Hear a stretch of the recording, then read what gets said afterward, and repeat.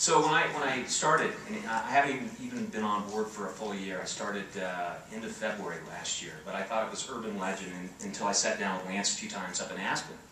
And he went out for a bike ride. I think he went from Aspen to Glenwood Springs, called, then got back and said, you know, why does Colorado not have a big-time stage race like California and other great places in the world? So we did what, you know, the greatest athlete in the world would do. He picks up phone, calls in the governor's office. I can only imagine who took that call. You know, this is Lance Armstrong calling for Governor Ritter.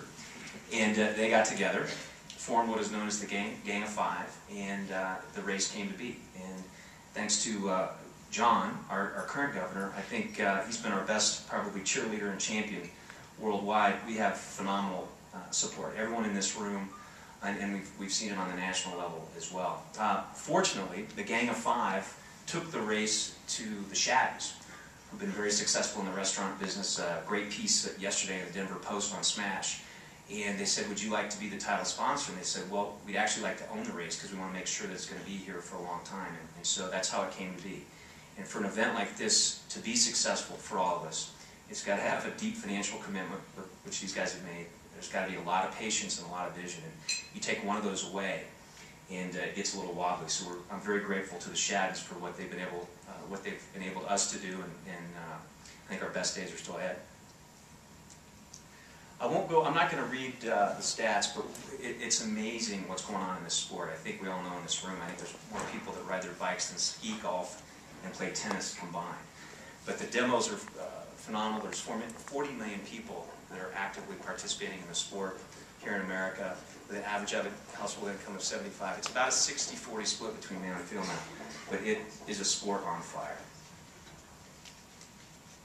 We had over 1 million spectators. We did a lot of research. We hired a firm out of St. Louis, and we did a lot of sampling throughout the 7 days of the race. And if you look at that number, the average household income of people attending the race was almost $115,000, which is just, it's great for tourism. And we found that 23% of that little over 1 million people came from outside of Colorado. That's going to be, that number's just going to, that number's just going to grow exponentially now that people know what we are, they know how to get here, and it's amazing when I meet people on airplanes, because I always wear the race sweater, and people will come up and they say, did you go to that race? I said, as a matter of fact, I did all 7 days. I said, well, we booked our vacation. I met a couple from DC on a plane about a month ago. They've already taken their vacation, or booked their vacation for Colorado this August. Besides Governor Hickenlooper, our best ambassadors have been the athletes themselves, and as we're going to see here in a second, we did have, the best field to ever compete on U.S. soil. This is a quote from TJ, one of the up-and-comers. I think we're going to see on the podium in France in the years ahead. And these guys, what's interesting, not just the Americans, but they love coming to this country. In particular, they like coming to Colorado. And the way they're treated here, the hotels and the good food and the smiling faces, they want to come back. They don't get this anywhere else in the world. They get it in California, but I think Shawn and Steve from USA Cycling would tell you, these guys, they're not treated like the rock stars they are here in Colorado. We've got a great group of host cities. In fact, my entire staff, just Alexis and I are the only ones in the office. Our entire crew's out on the road, meeting with city officials from each of these. But as you can see, we start off in opening weekend, and there'll be a bunch of activities that weekend besides our kickoff gala. We're going to have a Grand Fondo. I should probably ask if who from the media is here, because some of this hasn't been released. My PR girl's going to shoot me. But Durango, as we all know, is one of the great cycling communities on the planet. And so I think we're going to see opening weekend crowds just blow up. We go from Durango to Telluride, Montrose to Crested Butte, and that's that great finish last year. If you saw the horse on the footage there, that's where the horse kind of followed the peloton for probably the last 2 miles. And then we had the great finish, kind of halfway up Mount Crested Butte, and that's where Levi put down that great performance. You had all the big names out there. You had Cadell, you had the Schlecks that were part of the breakaway, so that's when it really kind of unfolded and became a race. We then repeat the Queen Stage, Gunnison to Aspen. We're going to go up over Independence again, punish these guys. And then the next day we're going Aspen to Beaver Creek. And what's interesting about that, we're going to go back up over Independence. So in the first 10 minutes of that ride, we're going to take them back up, and then we're going to finish high in Beaver Creek. Then Breckenridge to Colorado Springs, Golden to Boulder, and obviously the time trial to finish it off. A couple comments on that final weekend. I have a bet with my staff. I actually think the biggest attendance day of the entire week is going to be Golden to Boulder, just because of the heritage. And is anyone here from Golden, by the way?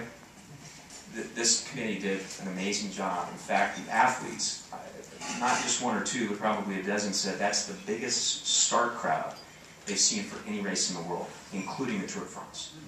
Estimates 75,000. So I think that finish, and we're getting a lot of, I won't call it pressure, but a lot of ideas to finish at the top of Flagstaff, and we're considering that would be great for television. So, there's the governor and his Winnie the Pooh outfit.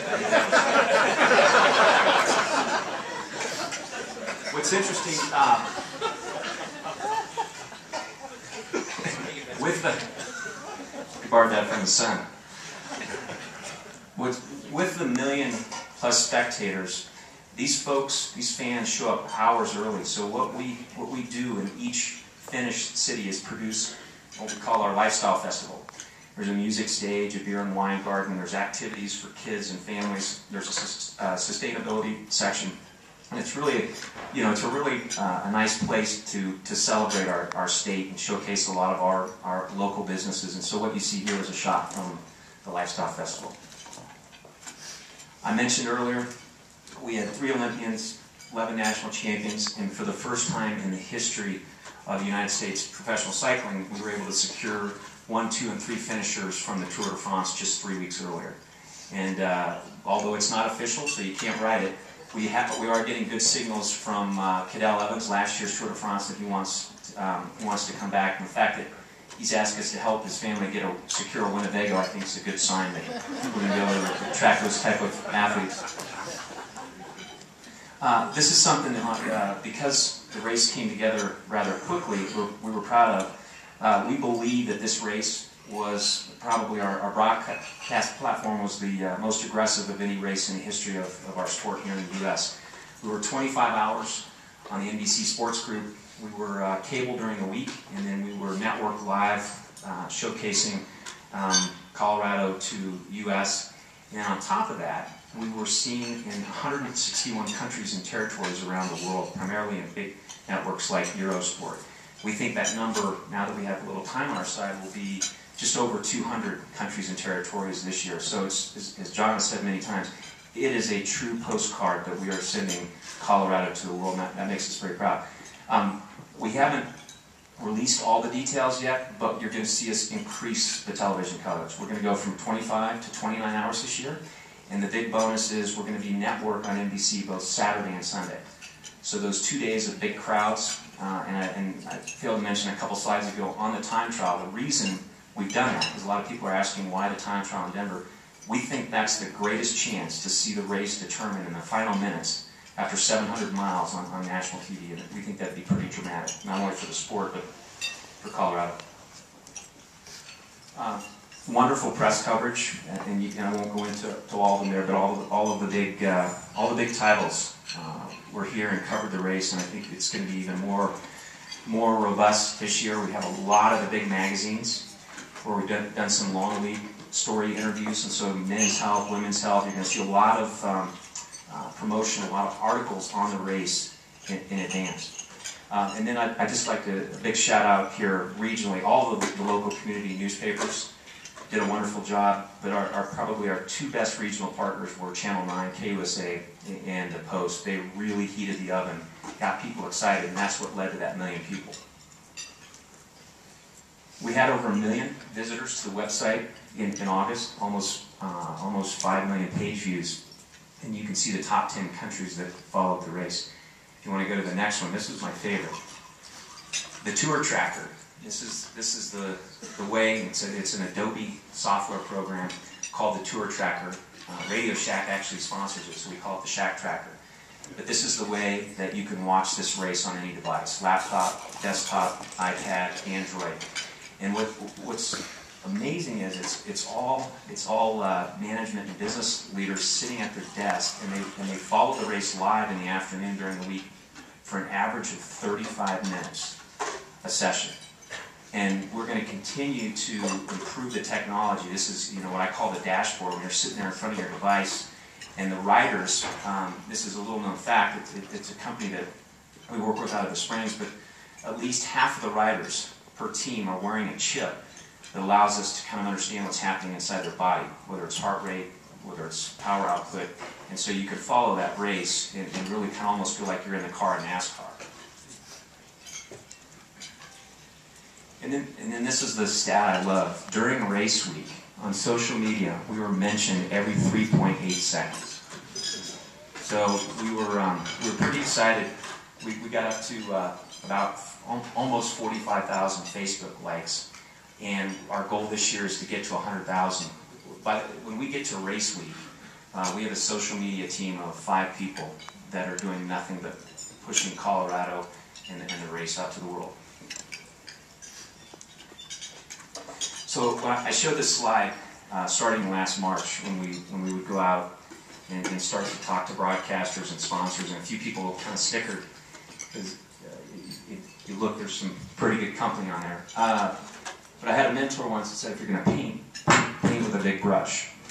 And we said, where do we want to be in 5 years? Where do we want to be in 10 years? Where do we want to be in 20? And we want to be mentioned with that one on the far left, the Super Bowl, the Daytona 500, and the Masters, Kentucky Derby, the U.S. Open. And I think, based on the support that we have in this room and the fan support, and we continue to grow, 10 years from now, we might actually literally be and proudly be mentioned with some of those other properties. Question I often get, we changed the name, and it was the Quiznos Pro Challenge, and people often ask, why isn't Colorado in the name? And I think now that we've raced a year and people see the worldwide coverage that we get through television and through our digital assets, and John said it best last year, the winner. We don't really care who's going to win our race. This was leading into race week. We didn't know it was going to be Levi Weckhammer, but we knew Colorado was going to be the big winner. But the reason why USA Pro Challenge is we wanted to convey the long-term vision. And if you think about some of these big properties, like the US Open in tennis, it's very clean. So you're not going to see, moving forward, a corporate name in front of the USA Pro Challenge. You may see a presenting sponsor down the road, but we want to keep it clean. And the other answer, or question that I'll answer before it asks is, the race will always be in Colorado. It's appropriate here.